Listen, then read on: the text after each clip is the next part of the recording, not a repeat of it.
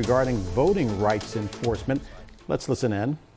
I know how difficult it is for the families who have lost and for those who are waiting to hear. And I express great gratitude for the first responders and for the others who are assisting in the ongoing rescue operation. I know that the federal government is providing assistance to the state and local governments, and we stand ready as things develop to provide more assistance if it is required. The rights of all eligible citizens to vote are the central pillars of our democracy. They are the rights from which all other rights ultimately flow. 2 weeks ago, I spoke about our country's history of expanding the right to vote. I noted that our progress on protecting voting rights, especially for Black Americans and people of color, has never been steady. Moments of voting rights expansion have often been met with counter efforts to curb the franchise. Among other things, I expressed concern about the dramatic rise in state legislative actions that will make it harder for millions of citizens to cast a vote that counts. I explained that the Justice Department is rededicating its resources to enforcing federal law and to protecting the franchise for all eligible voters. And I promised that we are scrutinizing new laws that seek to curb voter access, and that where we see violations of federal law, we will act. In keeping that promise, today the Department of Justice is suing the state of Georgia. Our complaint alleges that recent changes to Georgia's election laws were enacted with the purpose of denying or abridging the right of Black Georgians to vote on account of their race or color in violation of Section 2 of the Voting Rights Act.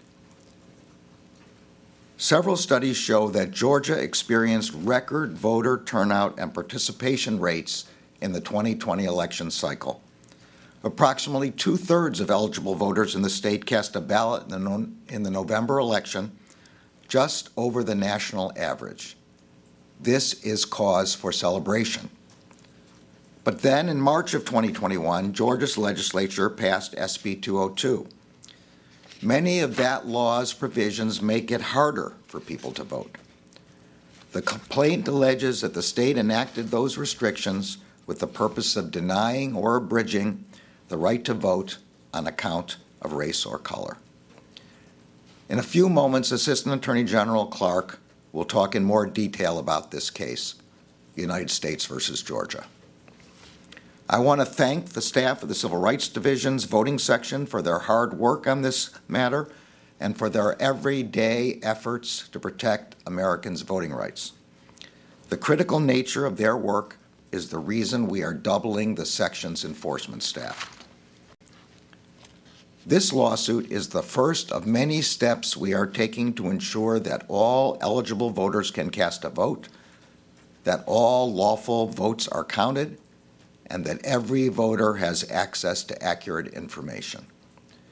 The Civil Rights Division continues to analyze other state laws that have been passed, and we are following the progress of legislative proposals under consideration in additional states. Where we believe the civil rights of Americans have been violated, we will not hesitate to act. We will use all existing provisions of the Voting Rights Act, the National Voter Registration Act, the Help America Vote Act, the Americans with Disabilities Act, and the Uniformed and Overseas Citizens Absentee Voting Act to ensure that we protect every qualified American seeking to participate in our democracy. Under the supervision of the Associate Attorney General, the Civil Rights Division is also taking proactive measures to help states understand federal law and best practices.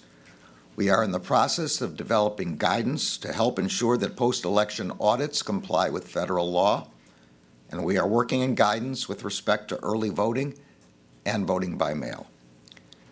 And because the upcoming redistricting cycle may be the first since 1960 to proceed without the key preclearance provision of the Voting Rights Act, we will publish new guidance to make clear the voting protections that apply to all jurisdictions as they redraw their electoral maps.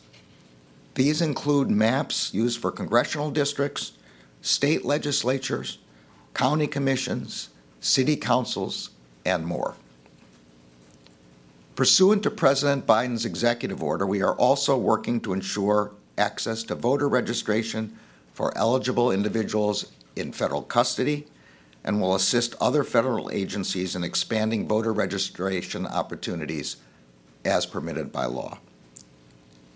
Finally, as I noted 2 weeks ago, we are seeing a dramatic increase in menacing and violent threats ranging from the highest administrators to volunteer poll workers. To address this effort to undermine our electoral process, today the Deputy Attorney General will issue a directive to all federal prosecutors and the FBI, which will highlight the prevalence of these threats and instruct them to prioritize investigating these threats. Today, we will also launch a task force, including personnel from the Criminal Division, the Civil Rights Division, the National Security Division, and the FBI to focus on these threats. We will promptly prosecute any violations of federal law. We are using every method at our disposal in our enforcement efforts. But that is not enough. We urge Congress to act to provide the Department with important authorities it needs to protect the voting rights of every American.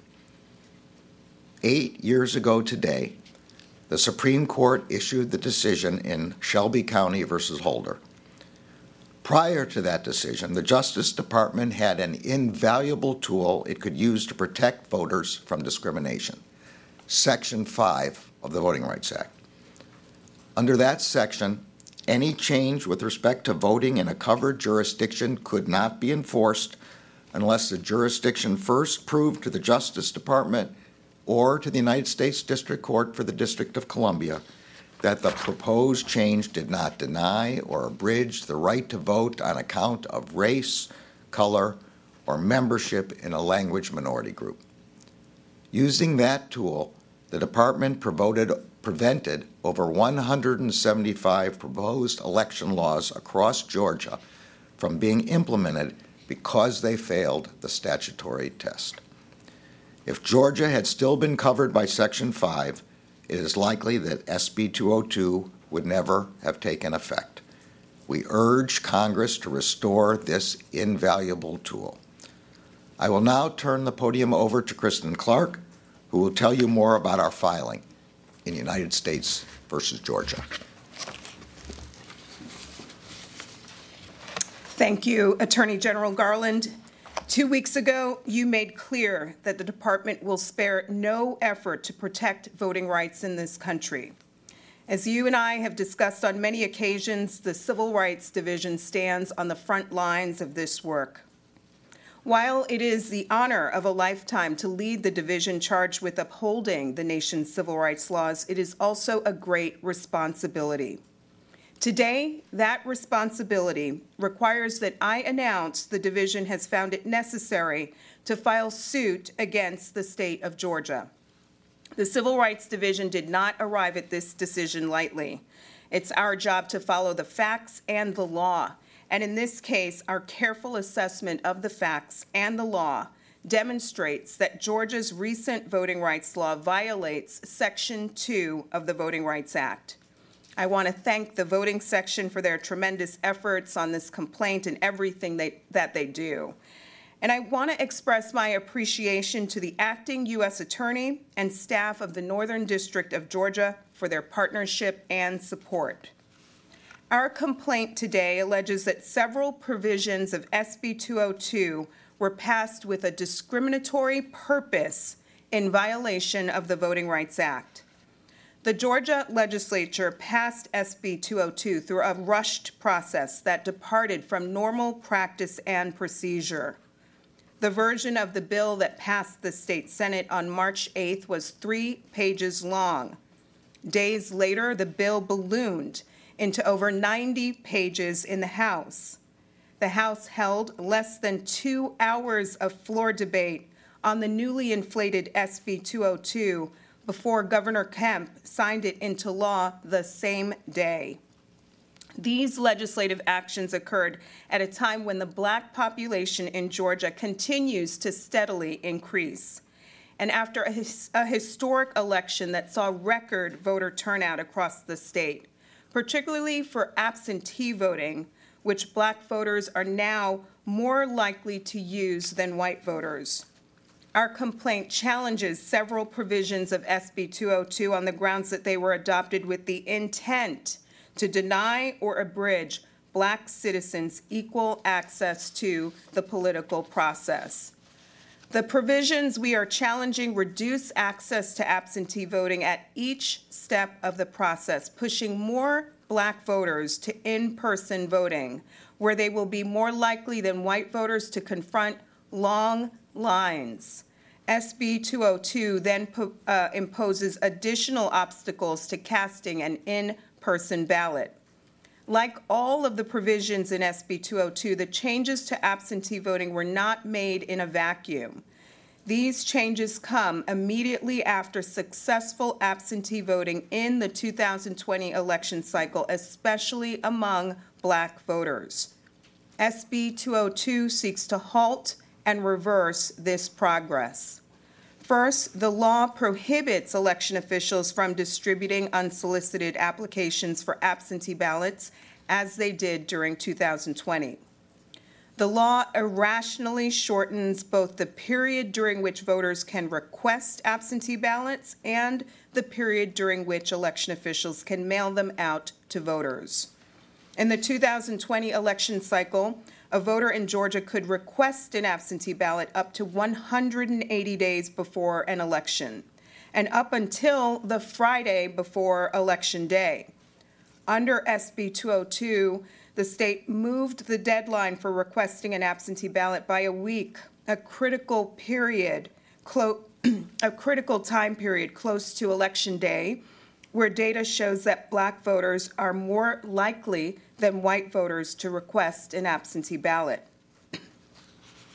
SB 202 imposes substantial fines on third-party organizations, churches, and advocacy groups that send follow-up absentee ballot applications and requires new and unnecessarily stringent identification requirements to obtain an absentee ballot.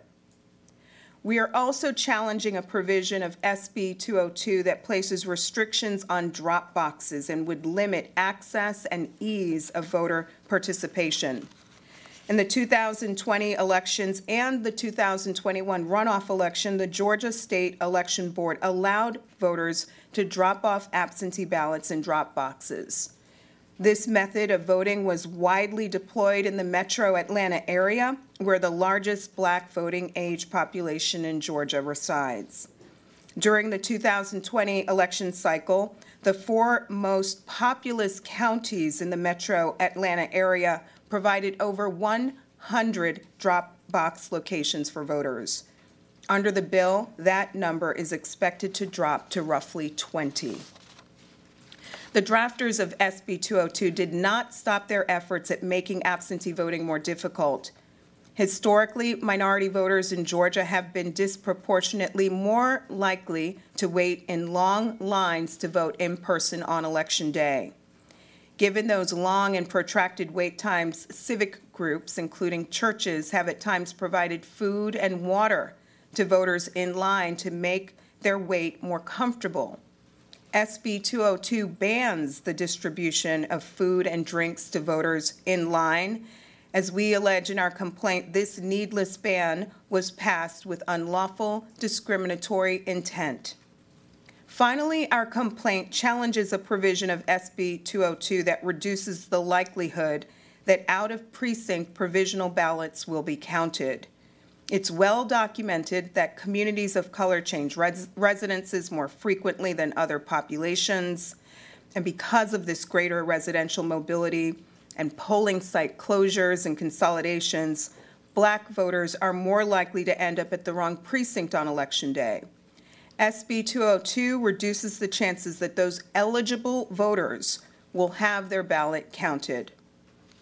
Section 2 of the Voting Rights Act, one of our nation's bedrock civil rights statutes, prohibits the enforcement of any voting practice or procedure that has the purpose of denying or abridging the vote on account of race, color, or membership in a language minority group.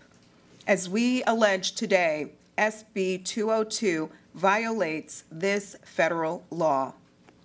The Attorney General has made clear that the Justice Department will not stand idly by in the face of unlawful attempts to restrict access to the ballot. Today's filing demonstrates the commitment to this charge. The Civil Rights Division stands ready to protect the constitutionally guaranteed voting rights of Americans in Georgia and wherever else those rights may be threatened in our country.